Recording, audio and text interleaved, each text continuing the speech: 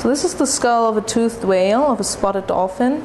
Toothed whales hear using a fat pad that is located in their lower jaws, and they can receive sound waves through this opening here and via vibration of a very thin bone on the outside of the lower jaws, and sound waves get then transmitted via the fat pad to the ear region. You have two groups of modern whales, the mysticetes, that are the baleen whales, and the odontocetes, that are the toothed whales.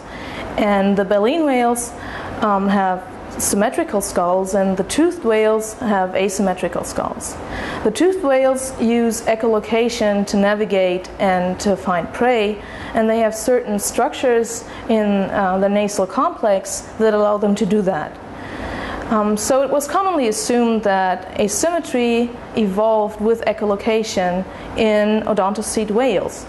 But now we found out that the archaeocetes, this is the group of whales that gave rise to both baleen and toothed whales, have asymmetrical skulls. And we think that asymmetry helped the archaeocete whales to figure out where underwater sounds came from that they heard. When I first came here, I wanted to study something completely different.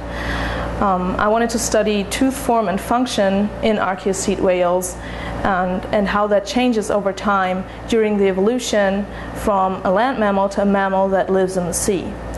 When you look at modern whales today, the baleen whales, they filter feed, and the toothed whales catch their prey and eat it whole or in big pieces. But archaeocete whales have certain tooth wear features on their teeth that showed that they did chew their food. And I wanted to find out how they did it and what they were eating.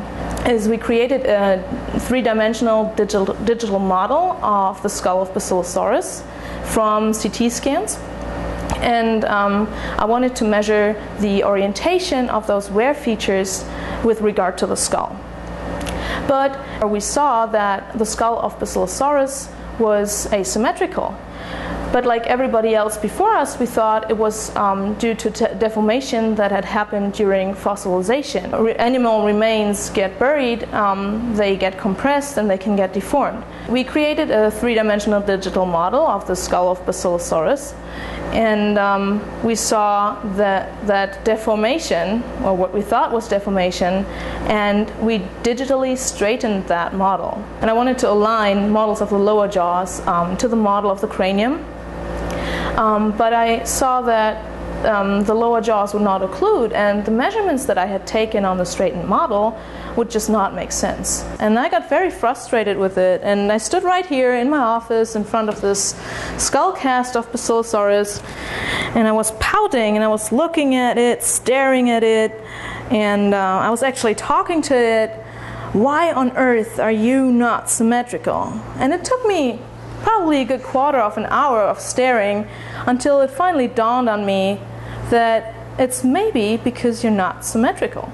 Archaeocetes do not show any evidence of structures that are related to echolocation, so we are very sure that they did not echolocate.